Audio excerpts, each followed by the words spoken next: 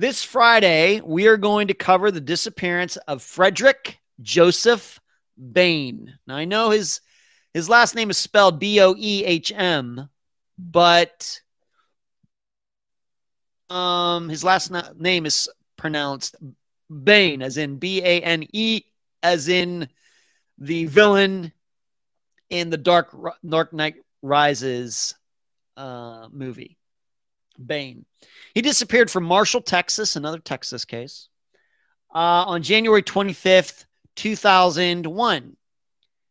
The guest for that episode will be his sister, Jolene Oney, O-N-E-Y. And the title of the episode is Memory Imperfect.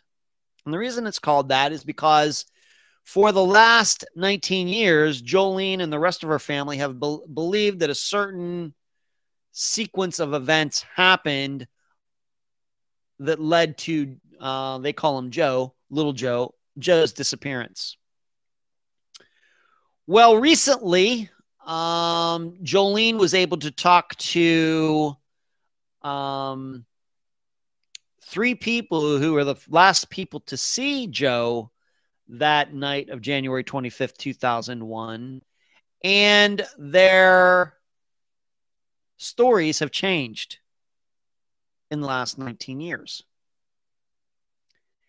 And it's going to be up to all of you to decide, are the stories that they're telling now different because they just don't remember what happened and they're making something up? Or do the stories not match because they lied back in 2001 and they can't remember their lies all these years later? It could be something that's very innocent. 19 years ago, I really don't remember. Or it could be, well, I don't remember the lie I told back then, so I'm going to have to generate a new one. That's going to be up for you to determine. But their story is that Joe had been living with his buddy Coley and Coley's girlfriend and her children. He'd moved in with them for a couple weeks, and then Coley's mother had come to stay with them for a few days, and so all of them were under one roof. The story originally was that the home phone rang. Coley's mother picked it up. The call was for Joe. He got the phone. He started talking to whoever was on the line. He hung it up, left the house, and as he was leaving, he told Coley's girlfriend, I'm not going to be back tonight, so it's okay if you lock up the house. I'm not going to be back tonight. He walked off, never to be seen again. Now, we know what we think about people where the story is, well, they just walked off and nobody saw them. We know.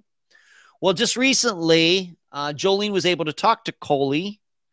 She tracked down Coley's girlfriend, Angelia. They're not a couple anymore. And she also got to talk to Coley's mother.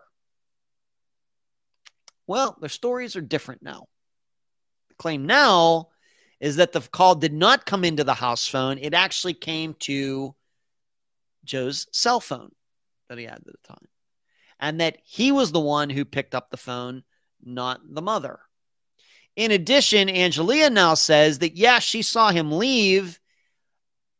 And he said that, to lock up. But she also said, well, I just thought he was going down to the corner. Well, why would he, if you're thinking that, why do you think he was just going down to the corner? But he also say, well, I'm not going to be back tonight. So there are some discrepancies, and it's going to be up for you to decide, are they just making stuff up now? Because they really just don't remember. They're all innocent, but they just really can't remember what happened back in 2001, or they actually really do know what happened back in 2001, but they can't remember the lies they told back then. It will be up for you to decide. Is their memory perfect, or is it memory imperfect? But that will be this Friday. Once again, you can look it up. It is on Charlie Project. Fredrick Joseph Boehm, Boehm. Why it's pronounced that way, I don't know, but that's the way I pronounce it. Michelle says, thank you for covering Little Joe's case. You're welcome. And we do talk a little bit about Janice Norwood, because Jolene knew Kimberly Norwood's mother, who died recently. And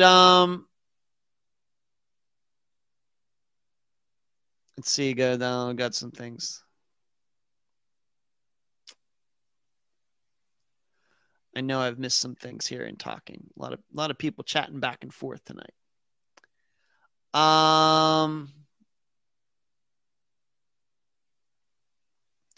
Heather says Hannah posted a live video saying she was abducted by a black man who put her in a trunk. That just does not ring a bell to me. A battery going that flat. Unfortunately, thank you. Heather was later found and said she did research to write a novel. Once again, I'm sorry, it does not ring a bell. I live in a little bit of a bubble. Hello, Jill. Ms. Cat says, I live in Missouri, and you wouldn't believe all the missing on the Charlie Project. We've covered a few disappearances in Missouri, Ms. Cat. We surely do know.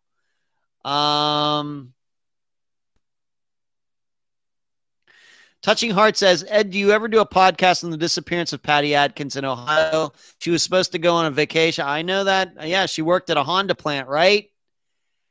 And she was allegedly having an affair with a coworker. Yeah, I know that. And I will tell you, Touching, we've tried to. That's all I can say about it. We've tried to. But I certainly do know about it. My assistant, Emily, surely knows about it as well. We've tried to, and that's all I want to say. Angela, thank you for the super chat contribution. Thanks for all your work. Thank you. Pleasure to listen. Thank you. We try to do our best. Thank you. Yeah,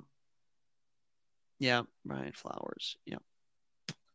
All right, that's all we got. That's a pretty complete show. A bunch of questions. Got to tell a 7-Eleven story. I'm going to be turning 50 on Saturday. And August 1st, 1970 was a Saturday too. So it's like exactly, it's the same day of the week and everything. So, which is kind of cool. But I don't have anything special planned. How could you? How could anybody?